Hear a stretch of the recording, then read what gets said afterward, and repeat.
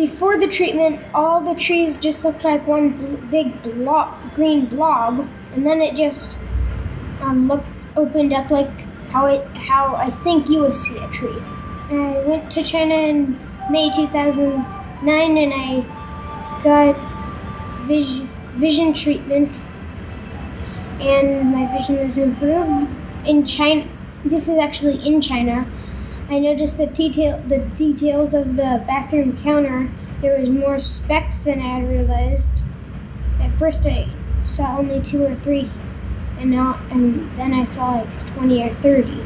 My name is Jennifer Newcomb, and I'm Ty's mom. We're in Florida for our the stem cell awareness seminar. It's something that we believe in, that we support greatly.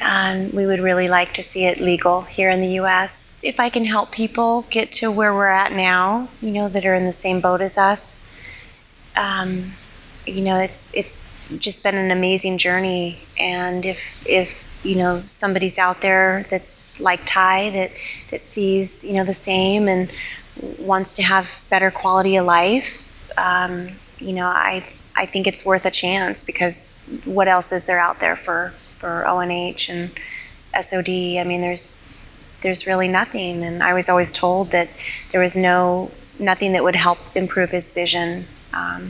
So I never gave up hope, and I would definitely encourage somebody to at least check into it and try, to have the quality of life be improved, because it has been for Ty, for us. Going into a foreign country, going in, away from home, leaving my family for a month, it was a really hard decision. But I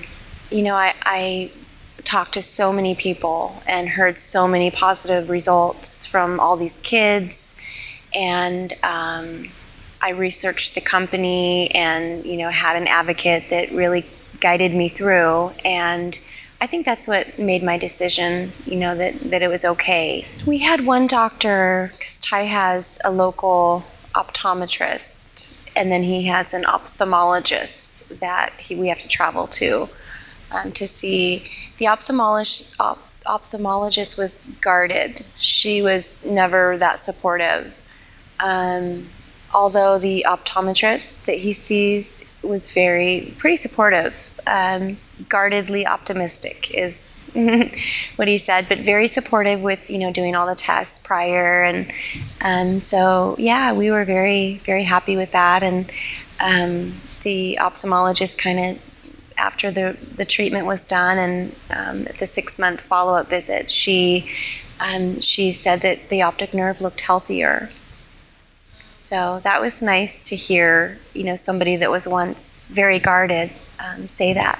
They did a measurement that it had grown in size by about 40%. It was 40% in the left eye and 15% in the right eye. So, and with increased blood flow. The optic photos showed that he had increased, it looked a lot pinker rather than gray. So that was exciting to hear. He had 7 stem cell treatments, and 5 of them were IV, and then he had 2 spinals. The first spinal, talking to people, I heard that IVs were just as good as spinals, but then I wanted to give it the most benefit that it was going to have on him. So I decided to do the spinals. And after the first spinal, he did have a slight reaction. He had a headache and had to be put on antibiotics. They thought it was maybe a slight infection. So I was a little bit hesitant to do another spinal, but we went ahead and did another spinal, and it was fine the second time. The standards, I think, were a little bit different than America, just, with not having a lot of hot water at times and whatnot.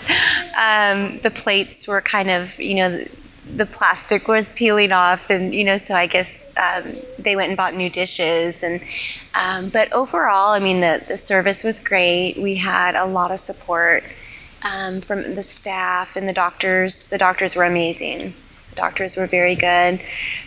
So we did have a lot of support. I would just say, to those people going to China, or thinking about going, not to have too high of expectations, because you never know. Everybody's different. And just to trust in what you believe in and hope for the best. That's all you can do. At least you tried. That's the way I looked at it. If I had never done so, then I would have never known. So, and as far as what to bring, there's just, I guess it depends on what you eat and what you're willing to try, and with the different foods and whatnot. But yeah, it was definitely an experience, and one to remember for a lifetime, for sure.